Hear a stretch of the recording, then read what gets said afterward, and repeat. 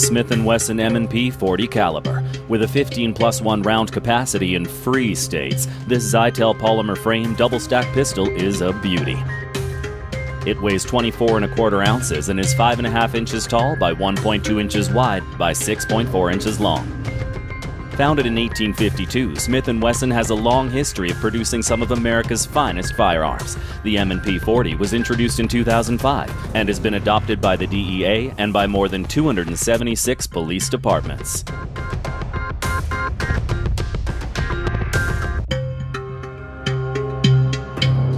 What we have here today is the Smith & Wesson M&P 40.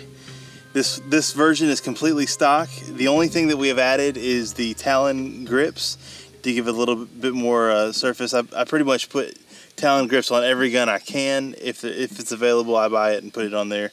But besides the Talon grips, everything is completely stock. The gun that we'll be shooting today is stock. We'll roll in a few other guns that aren't stock, but just to give you a little comparison. But this one is completely stock. This gun is very suited to pretty much every category except for concealed carry. I would not necessarily recommend this gun for concealed carry. It's a little heavy, it's a little big. But every other category, whether it be law enforcement, personal security, home defense, range gun, plinking gun, anything you can think of, this gun does and does well.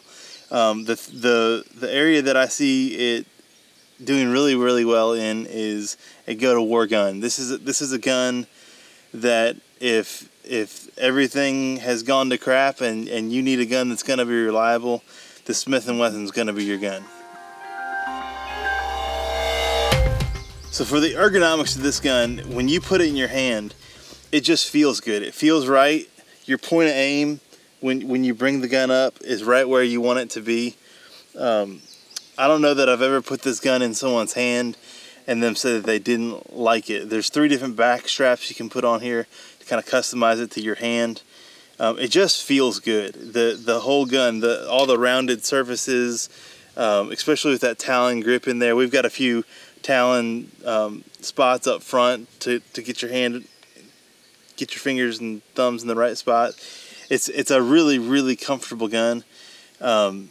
The slide serrations are done very well. You really, they'll tear you up if you're not careful. They're not too sharp, but when you grab it and rip it back, whether you've got gloves on or it's wet, you're going to be able to rack the slide. It makes it a lot easier for smaller shooters to be able to get a good grip on it and pull it back. There's no front serrations, which I know some people would want that. But overall, the ergonomics are great. Getting to the trigger of the gun, which to me is one of the most important parts of the gun. I mean, if you got a bad trigger on a gun, you're not going to hit anything. And so, that's one of the things I really look for in a gun. The trigger pull is stock. It's not bad. This is the stock trigger, and we tested it. It was hitting around 6.9 to 7 pounds. And the thing I don't like about the trigger is you can see when I pull the trigger, there's a lot of take up and there's some grittiness that you feel. And then when you pull the trigger, there's a bunch of over travel. You're coming all the way back. You rack the gun and feel for that reset and then reset. So it's not my favorite trigger in the world. It's why I always go with the Apex trigger. When I get a new Smith & Wesson, I just go ahead and throw it in. The forward set trigger, just like is on this gun. This is the VTAC version, and I've got the Apex trigger with the forward set. It's a much better trigger. We'll do a separate video just on the trigger of these guns, but it's not a bad trigger on the stock gun. It's not the best. All right, is it upgradable? Yes, it is. There's many things. There's many parts out there. A lot of people make different parts you can put inside this gun, which I really like. I like when you can kind of make it fit your needs better. You can replace the sights. Everybody's got sights for them. All the sight manufacturers. They're easy to get a hold of. They're not hard to track down. Trigger, Apex makes a trigger. I'm sure there's a couple other companies out there that make triggers for them. I've heard a lot of people taking them to their gunsmith to get trigger jobs done on them. I know that you can polish them up and change out a few springs and make it a better gun. You've got Talon grips. It's a really, really good add-on. I mean, if you're going to do one add-on to your M&P, that's the very first thing I would do. You're going to spend $18, get a set of grips on there. It's really easy to put on. There's all kinds of different back plates you can get if you like a crossing skull bone on to make it look mean. It's got a rail so you can throw on your laser, your light, whatever you choose. I personally like the Viridian laser light combos. It's got a really, really bright flashlight. It's got a really bright green laser, which I like. There's a lot of things you can do to these guns. There's a lot of options, and as far as upgradability, it's there. It's anything you want to do, you can do. You can swap out the barrels. There's all kinds of fun stuff you can do with that. All right, we got the M&P 40. We're gonna do a field strip. It's really easy to do. All you do is rack the slide back, check the chamber, see if that it's empty, pull your magazine,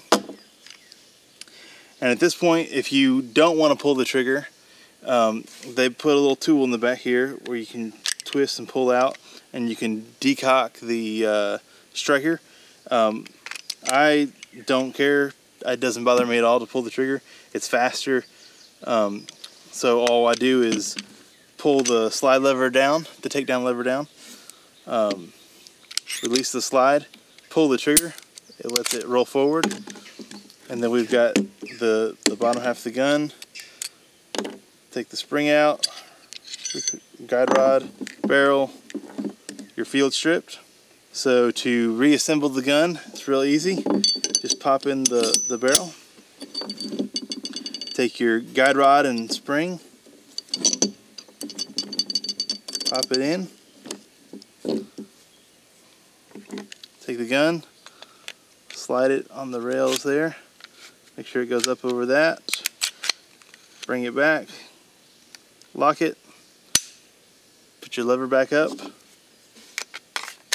magazine back in, bring it forward, function check, there you go. These guns run anywhere from $450 to $550. To me, it's a high value gun. There's a lot of guns out there, SIG PTG9, that you can get that are great guns, but you're going to spend a lot more. There's a lot of guns like the Smith & Wesson Sigma that's a lot cheaper than this gun. To me, this is right in the good spot where it's worth the money. To me, it's worth even a little bit more money, so I think it's a high value gun. For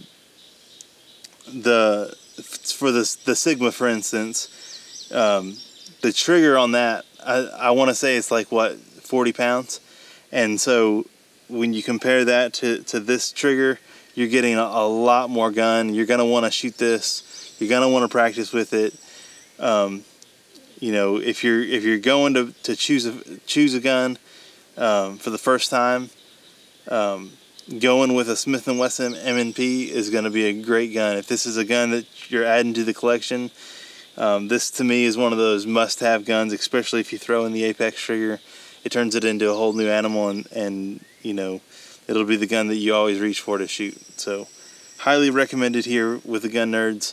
We love these things. Smith & Wesson M&P, their whole line is great. This is a good gun to get.